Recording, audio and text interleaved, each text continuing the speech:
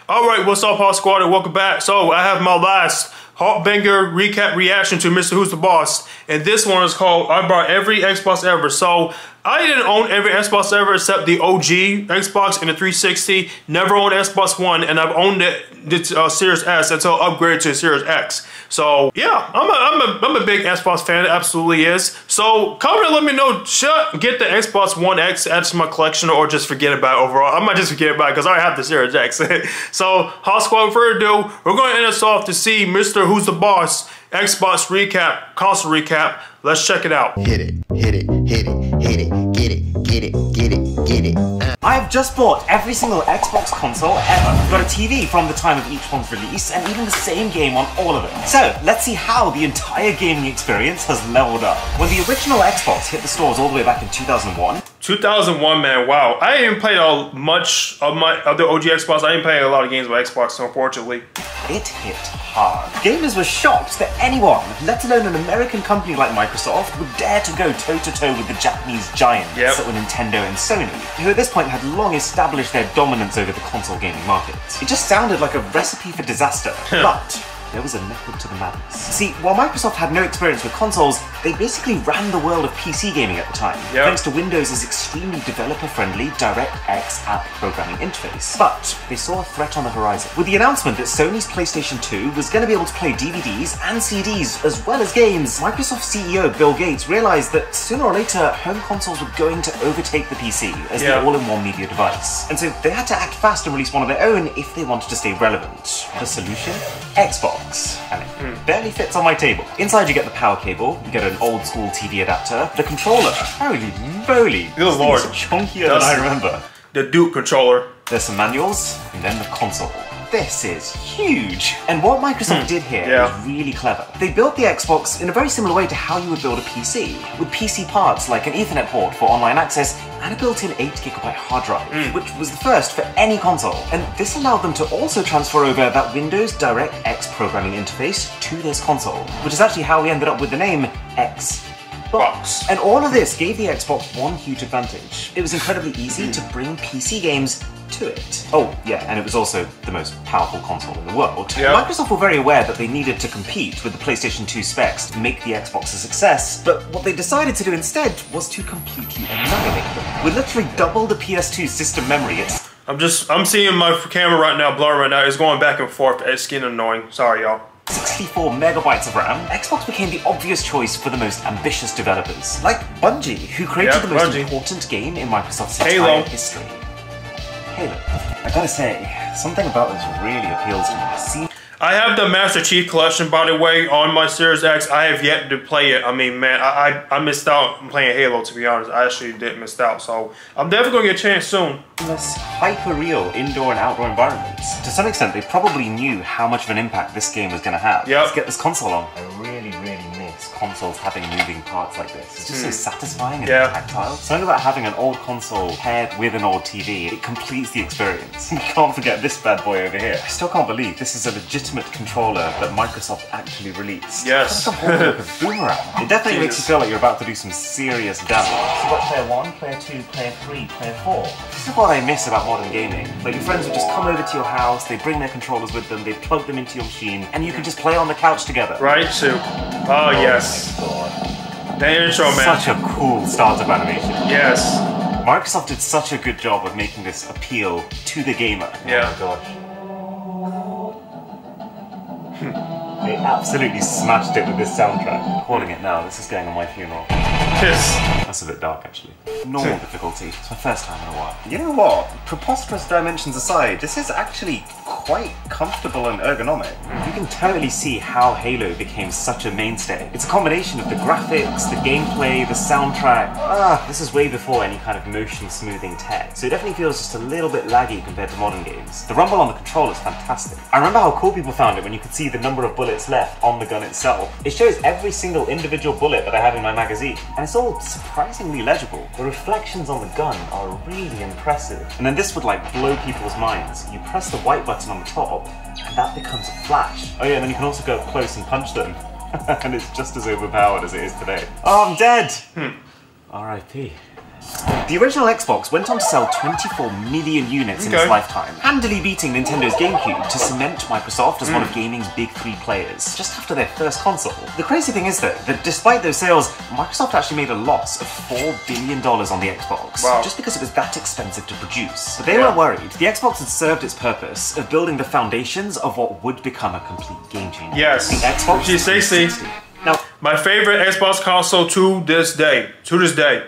You might be wondering why they didn't just do the normal thing and call it the Xbox 2. Well, this is around the time when Sony was launching their PlayStation 3. And so instead of making it seem like they were still on 2 and lagging a generation behind, Microsoft decided to just scrap the numbering system and focus on how this Xbox put the user at the center. Get it?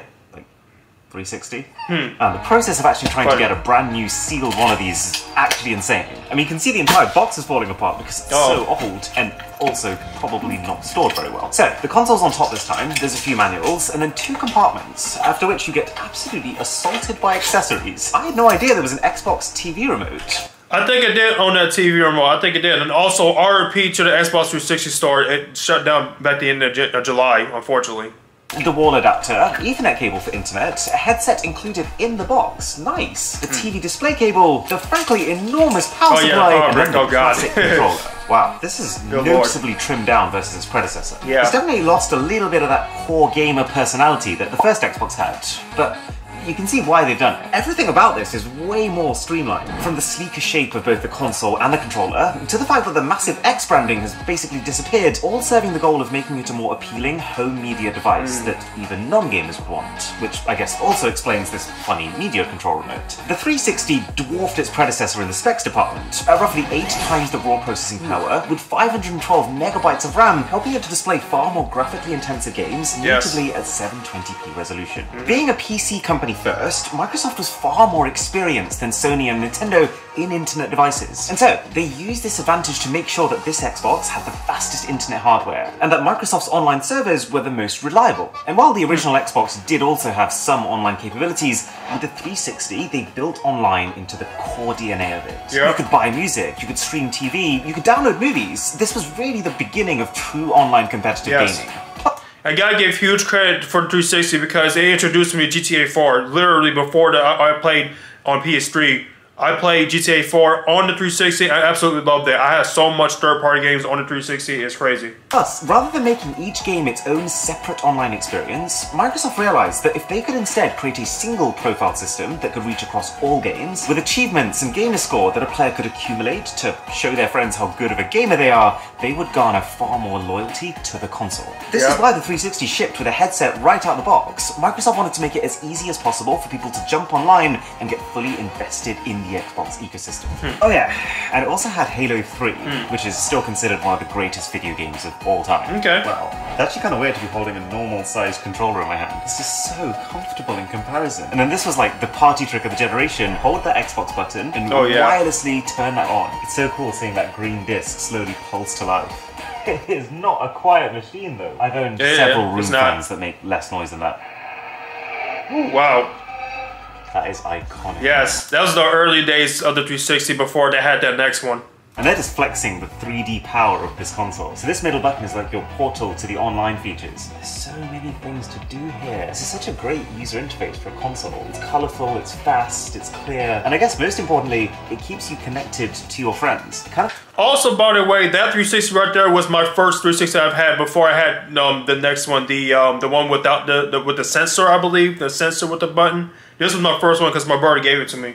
Feels a bit like a PC that you'd connect to your TV. It's even actually got the Windows logo here. And I really wish the online servers were still up. All those kids spending their entire evenings screaming obscenities at people's moms. Just good times. Okay, so straight away you can notice the higher resolution of this. It's also got a little bit of that motion blur, so panning around feels more fluid. There's also so much unexpected freedom from just being wireless. Even the character's walking animation is much more human. I still miss the fact that you can't scope in by holding the left trigger, like you can on most modern first-person shooters. Headshotting grunts is one of my favourite pastimes. The higher power of this console has allowed the scale of the battles to increase. There's more enemies involved in every encounter, and vastness of the battlefields has gone up. Probably the easiest way to see the higher resolution is just looking at the user interface. Oh, I got an achievement! It makes such a difference to the gaming experience. Wow, you can dual wield weapons in this. That's such a cool way of stepping things up from last gen Halo.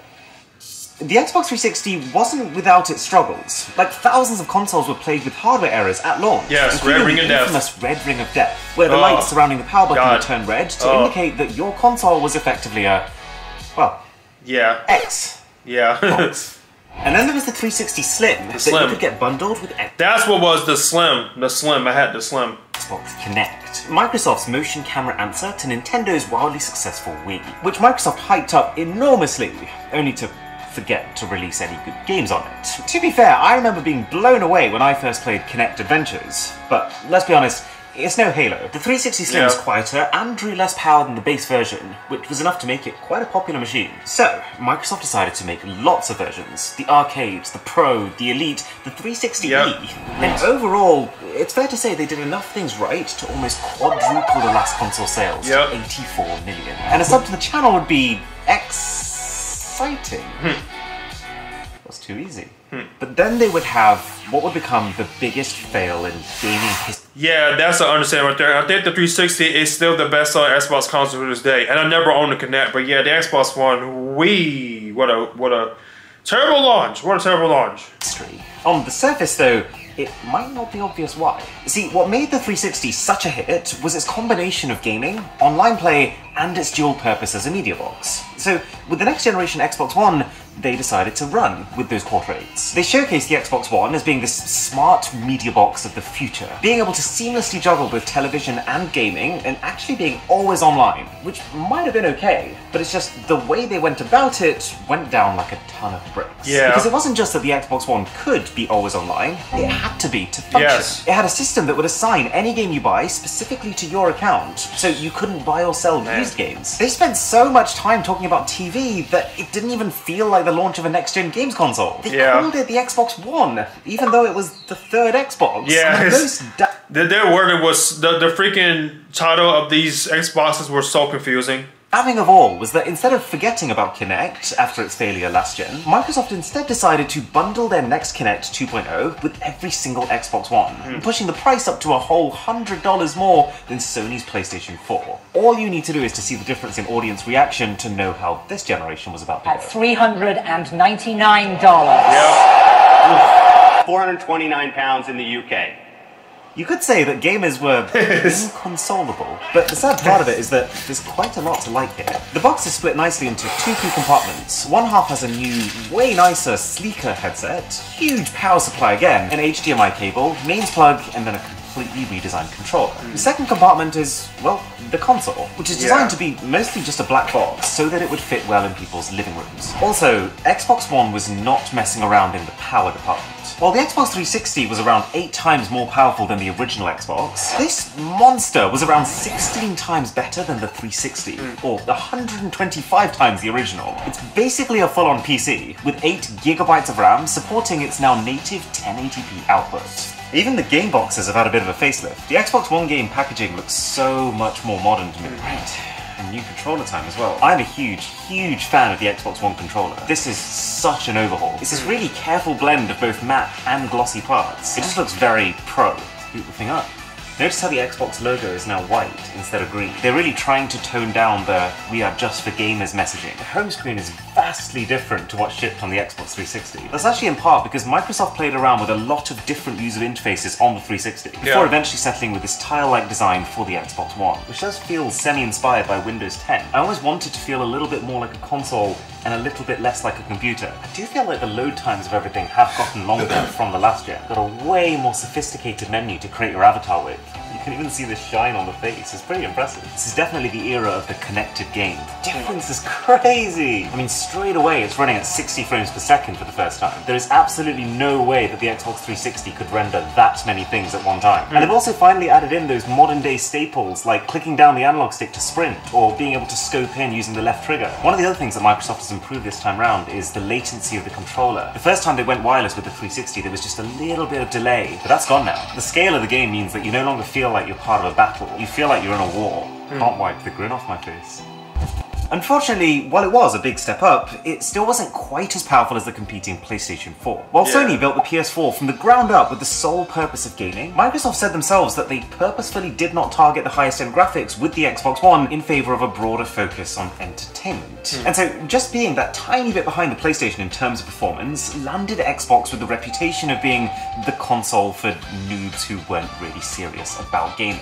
Anyway, obviously, after all of this, Microsoft realised they'd shot themselves in the foot with the whole multimedia thing. Yeah, so they did. They set out on a mission to turn things around, releasing Xbox Ones that you could buy without the Kinect, scrapping initially planned features like the always online restrictions, and allowing the use of pre-owned games, and most importantly, creating 2 new revisions of the console, the Xbox One S and the Xbox One X. And this was one of the best decisions Microsoft ever made.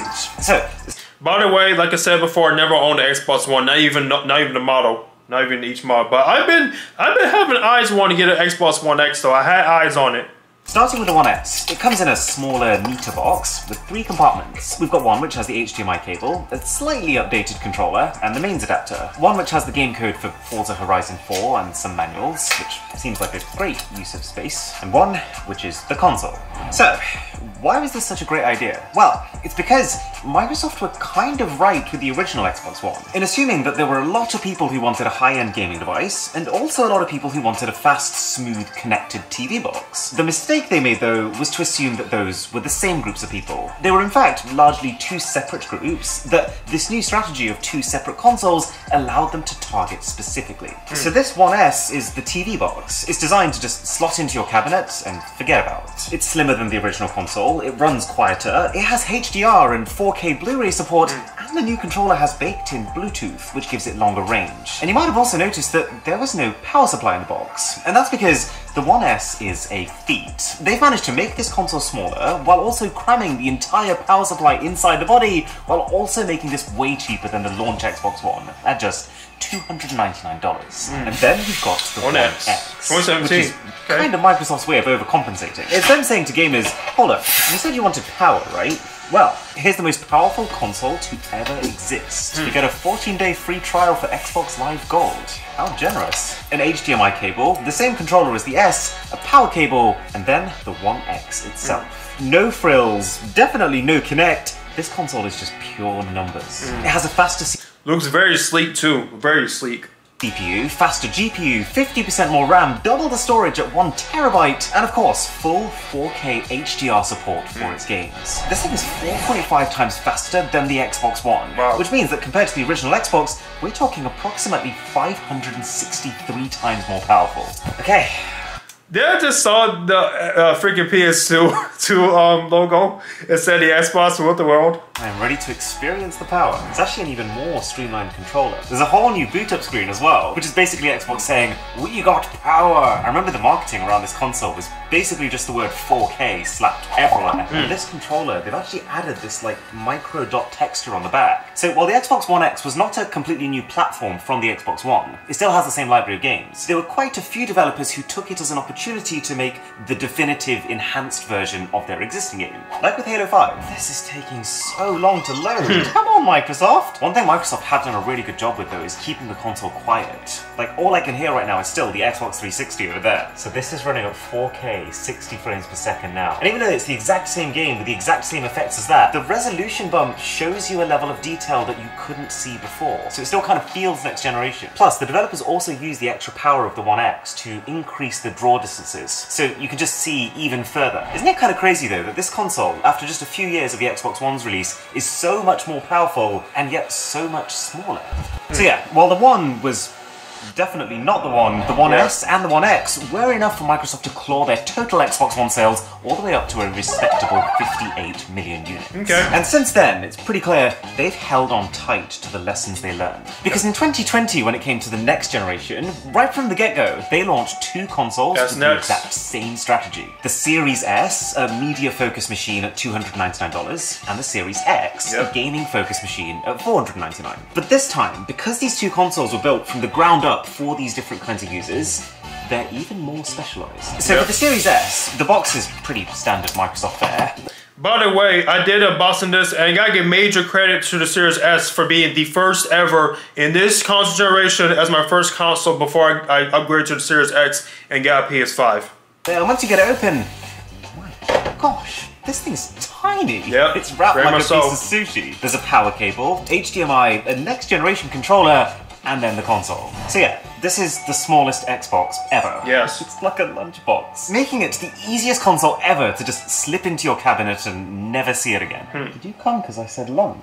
They did cut the disk drive in the process, partly for size reasons, partly for cost reasons, and probably also partly to try and push people to try Microsoft's monthly subscription Game Pass service, which gives you access to a Netflix-like rotating library, but for games. And then in terms of power, it's a bit of a weird one, because the Series S is a new console with completely modern internals and next-gen features, but it's also a much cheaper machine than the One X that just launched 3 years prior. And so on paper, it actually ends up a bit weaker in terms of like the raw grunt available. Yeah. But there is a significant benefit just to being new. Like, because both the Series S and the X are fitted with solid-state drives, instead of traditional old-school spinning hard drives, they can load up games like this. Yes, this is even more faster textured than the last controller. Even the triggers are ribbed, and the entire controller except the face buttons this time are matte, which I guess is like function over form. There's a new hero game on the block. This is Halo Infinite. And you might be thinking, well, this is a weaker console, right? How is it going to in any way play a game better than the One X? But this is what I was saying, it's a really weird balance. So technically this console runs the game at a lower resolution, 1080p versus 4K, but it's doing so with next generation effects. Oh, and also it can run games at up to 120 frames per second. So for example, if you look at the gun I'm holding, you can see it's got a whole other layer of visual detail. And it also supports these next generation effects, like ray tracing. The firing animations are insane. Look at all this. You can also feel the controller rumble, but it's noticeably subtler than it was on like the first Xbox. And this is actually the first time that you can actually see that the needles in the gun are crystals. And I guess the other thing that modern games have gotten better at is finding interesting ways for you to travel. So in this case, you get a grappling hook that just lets you attach yourself to anything. Kinda cool.